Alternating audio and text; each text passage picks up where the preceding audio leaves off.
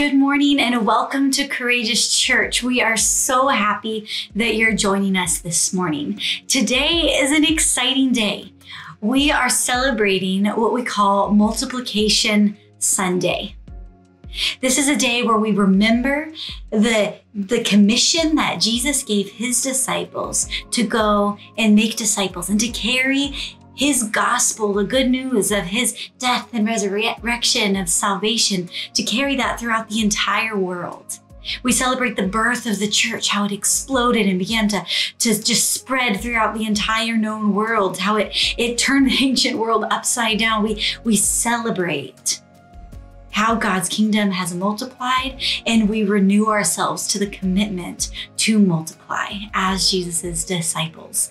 Multiplication Sunday as a church plant is super exciting because we are living in like the fulfillment of this calling. We are living multiplication, right? Like we are a church that is multiplying. We were sent out of a church as that church multiplied. He gave us a calling and a vision as a church, in case you didn't know yet, to be a church that helps raise up and send church plants and new ministries, that equips leaders to become who God made them to be so that they can multiply, to make the sorts of disciples as a church that can go into their workplaces and know how to live as a disciple of Jesus and multiply. Multiplication is a huge concept in the Bible.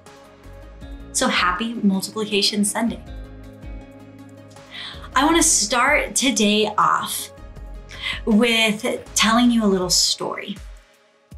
I remember as a teenager at one point, standing on the corner of a busy intersection. And there were cars as far as I could see. It was about dusk and I could see the headlights stretching out in one direction and the taillights stretching out in the other. And the way that the horizon was and the streets were, I could just see really far, and there were just more cars than I could count. And in that moment, it's like God quickened my spirit, spoke to my spirit to pay attention. And I looked and I just was struck by the vast number of cars going past me and stretching out in front of me. And God gave me in this moment this realization that in every single one of those cars were people that would either spend eternity with God or apart from him. People that either knew God or didn't.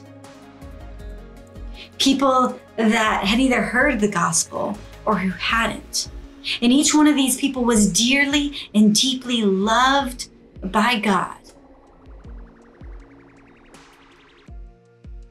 And in that moment, God was giving me a burden for those who didn't yet know him.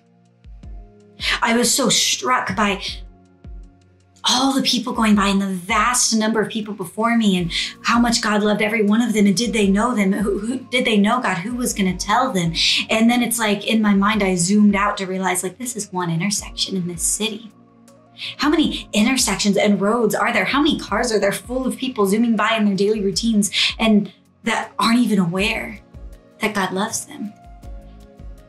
Beyond that, like this is one city in this nation. This is one nation in this world. How many people are there in this world? And each and every individual one of them is loved by God. Who will tell them about him? And over the years, this was continually reinforced in my spirit, like the persistent beating of a drum hitting my heart. Do they know? Who will tell them? Whether it was on a mission trip, loving orphans, spending time with refugees, debating with my science teacher about there being a creator as a teenager, hugging and praying with the outcast that no one else was willing to touch, or being a friend to the friendless, It was like a song on repeat. Someone has to tell them. Someone has to love them. They have a Father who loves them, and they need to know that hope is possible, healing is possible, whatever they've walked through, freedom is possible. Forgiveness is possible. Intimate, saving relationship with God Himself, with their Creator, is possible. And as I look around, as I walk streets, as I just go about my life, I see them. I'm aware of the crowds around me, of the individuals around me. I see them searching, trying to fill their life with whatever things they hope will give their lives purpose and fulfillment, whether it's relationships, material possessions, different religious options, whatever it is, entertainment, their jobs. They fill themselves with just whatever they think will give their life meaning and joy and peace. And I see them coming up empty. There is so much more than what this world has to offer.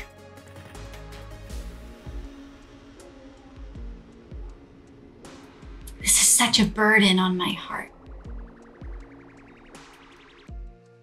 But have you noticed that many times what we feel most burdened by, most passionate about, what we feel the most sense of someone needs to do something about this, that oftentimes that's what God calls us to step into? You see, through the power of the Holy Spirit, I've been given the gift of evangelism. It's like a steady beating in my heart that never goes away.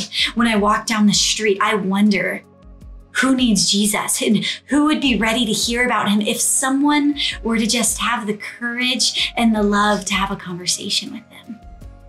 I wonder who the people are that have callings on their lives to be leaders in God's kingdom, but don't even know who He is yet. And I pray that God will use me, that God will use you, that God will use Courageous Church to reach them, to love them, to share God's truth with them. But multiplying, making disciples who make disciples, and planting churches that plant churches, equipping leaders that are sent out into the marketplace to have influence in God's kingdom, to reach others. All of this work requires a whole lot more than just a few passionate evangelists or a few people who are called to be pastors. It takes all of us. And your gift may not be the same as mine. And if it's not, that's actually a good thing, because you are called to be a uniquely gifted multiplier. A uniquely gifted disciple maker. Today, we're celebrating Multiplication Sunday. We celebrate the birth of the church. We gather today, we remember the command of Jesus to multiply. And when Jesus filled the disciples with His Holy Spirit, on the day of Pentecost, and 3,000 believers came to faith and were saved in one day, He then enabled those believers to become a multiplying church. And every disciple in that birth of the church was to be involved in multiplication. No disciple standing there when Jesus gave them the command and said, go and make disciples, not a single one standing there would have heard, hey, yeah, discipleship. Go find the people who are already following me, who already believe in me, and teach them how to follow me better. None of them heard that, right? They heard, go and make disciples. Go find the people that don't know me yet. Go tell them, teach them to follow me, and teach them to go and do the same, and find the other people who don't know me and teach them to follow me, and share the hope of the gospel throughout the entire world. So every disciple was meant to be involved, then and now. But He designed His new church to be a body with many different gifts that operated in unity. Every part needed to operate, but every disciple is supposed to operate according to their unique design. As long as we're comparing ourselves with others' giftings, it's not productive. The Bible talks about that. You're not excluded from this design. Let's look at Romans 12, verse 4 through 8. It says, just as our bodies have many parts, and each part has a special function, so it is with Christ's body. We are many parts of one body, and we all belong to each other. In His grace, God has given us different gifts for doing different things well. So if God has given you the gift to prophesy, speak out with as much faith as God has given you. If your gift is serving others, serve them well. If you're a teacher, teach well. If your gift is to encourage others, be encouraging. If it is giving, give generously. If God has given you leadership ability, take the responsibility seriously. And if you have a gift for showing kindness to others, do it gladly. You, disciple of Jesus, are uniquely gifted. God has placed you in this church for a reason, in this city for a reason. He has placed you in certain spheres of influences with certain gifts as His disciple to help multiply His kingdom. So think about right now watching, some of you are detail-oriented people, right? You take just tremendous joy and satisfaction in seeing that beautiful, color-coded spreadsheet. Okay, if I tried to do the things that you are good at, if you watched me try to do those things, you would likely cringe. Same things with those of you who just enjoy numbers, who just think they're fun and fascinating, who do math problems in your mind just because you enjoy it. Okay, the world needs you in order to function. It truly does. But I can't be you. What is your unique gifting? Are you gifted at serving others? Are you that person that sees the need no one else sees and just loves quietly filling it? If so, God gave you that gift for a reason. He gave you that gift intentionally, and it's beautiful. Are you good at teaching? Are you a leader? Do you find tremendous joy in giving generously, whether you have tremendous financial means or not much at all in this season of life? Has God made you generous? God designed you to operate this way on purpose. You have a place in His kingdom. And part of that is taking part in multiplication. You have a calling, you have a purpose. You have tremendous gifting. And when we say you can be involved in the call Jesus gave us to multiply, we absolutely mean it. Let's read about that call. Matthew 28, 18 through 20. Jesus came and told His disciples, I have been given all authority in heaven and on earth. Therefore, go and make disciples of all the nations, baptizing them in the name of the Father and the Son and the Holy Spirit. Teach these new disciples to obey all the commands I have given you. And be sure of this, I am with you always, even to the end of the age. Jesus came and told His disciples, I have been given all authority in heaven and on earth. Therefore, He could have followed that with anything.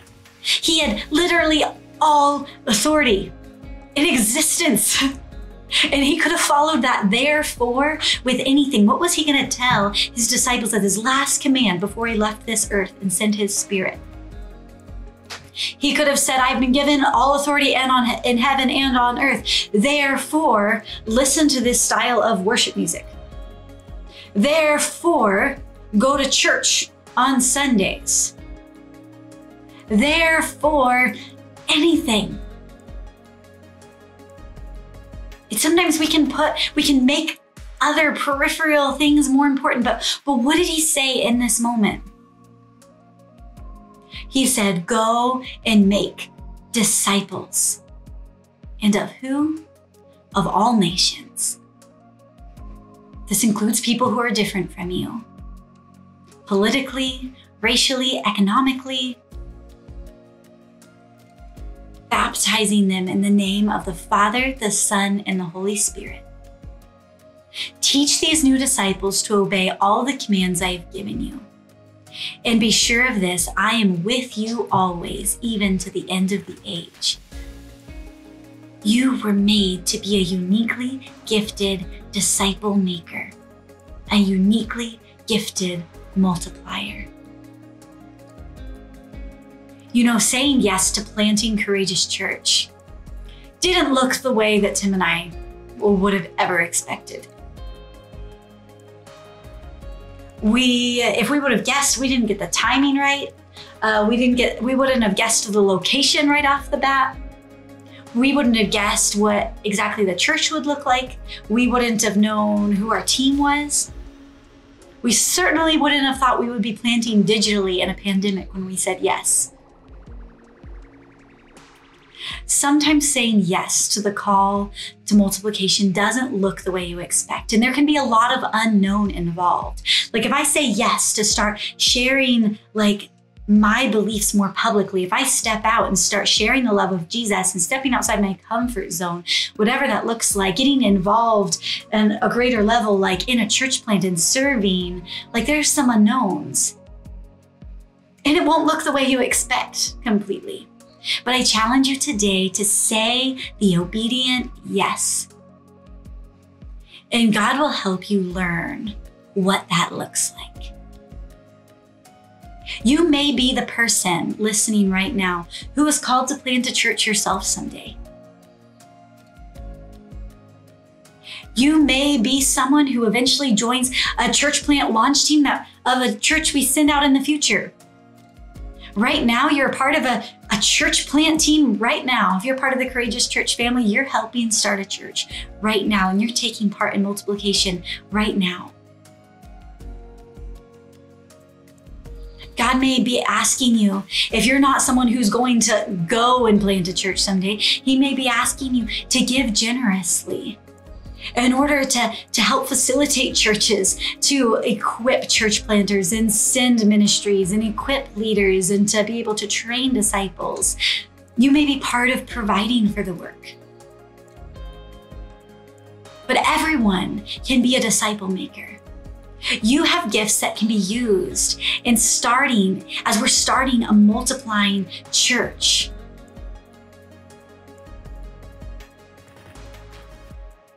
And as you are being equipped to become a uniquely multiplying disciple,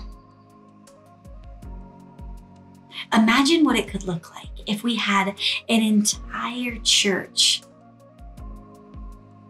of people that were committed to discovering who God made them to be, that were committed to discovering, God, how have you gifted me and how can I use this for your kingdom? If we all stepped out in obedience, can you imagine a church operating with all the beautiful, unique giftedness that God has given every member of the body? The people who are good at hospitality, the people that are good at serving, the people who are good at generosity, the people that are good at teaching, the people who are good at evangelism, the people that are relational connectors, those who are courageous enough to invite people, those who are welcoming, who can be the person when someone walks in the door, when someone engages with us online, can be the person that just welcomes people, the person that can be that caring ear that just sits and listens and encourages, the person that just has the right words to say in the right moment, the people who have gifts of worship and music.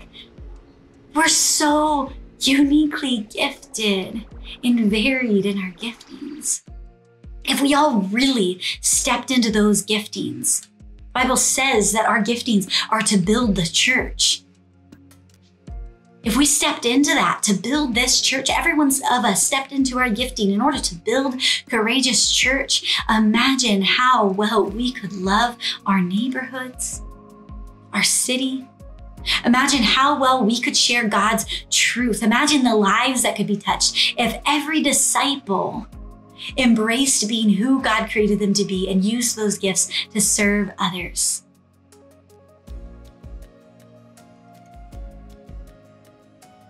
As you go from this time today, I want you to reflect. What spheres of influence has God placed you in? Is it a network of people that you know? Is it social media groups that you're a part of? Or a social media platform that you're really good at engaging on? Is it your workplace? Is it friends, like other parents that your kids interact with, or coworkers, fellow students that you take classes with? What spheres of influence has God placed you in, whether digital or in person? And I want to challenge you to ask God to show you, if you don't know already, what gifts He has given you. And reflect on what is the next step that you need to say yes to in order to say the obedient yes to being involved in multiplication, to being involved in building God's kingdom. Now, the next series we're going to be going into as a church is about spiritual gifts, and we're going to talk about that. So if you have some questions in your mind about, I don't know how God has wired me, gifted me to serve, like I'd like to get involved, but I don't really know what my gifting looks like. We're going to be talking about that, getting into your questions about spiritual gifts. It's going to be great. So that's coming. If you're not in a discipleship relationship yet, both being discipled and discipling someone else, both of those are vitally important. That's how multiplication works. Someone makes a disciple who makes a disciple. You need to have someone pouring into you, and you need to be pouring out to someone else. That's the biblical model. If you need help with that, Ian can help you get connected in with that. If you need a practical resource, there's a book called Missional Essentials that talks about the way to just live out our faith practically in our world, what it looks like to embrace multiplication in our world. I'd highly recommend it. Maybe your next step is just having the conversation, inviting that coworker over for dinner, inviting that person to have coffee with you, asking them how their life's going, and asking God to give you the opportunity and the wisdom to share the hope that you've found that could encourage someone else. We're also starting as a church a group called Marketplace Multipliers. And for those who are really passionate about learning, like are really curious about learning about, hey, I'm a believer in the marketplace. What does it look like to live as a Christian in the workplace in a way that connects with others, and in a way that naturally and relationally opens the door for spiritual conversations? If you want to learn more about that, reach out to us. Fill out our Connect card, and we're happy to help you step into this. And in this next season, going into the summer, we're going to have some serving opportunities for you to practically put those gifts into action. So this week, church, pray. Ask God for creativity and for courage. And I challenge you in your next time of prayer to ask God and write down a next step that you can take to say an obedient yes to being involved in multiplication, both in your personal life and in stepping to being a part of this church body, so that we can build up and multiply God's kingdom through the power of His Spirit together. I am just beyond thrilled to be here with you today. I love each and every one of you, and the Courageous team is praying for you. Have an awesome week.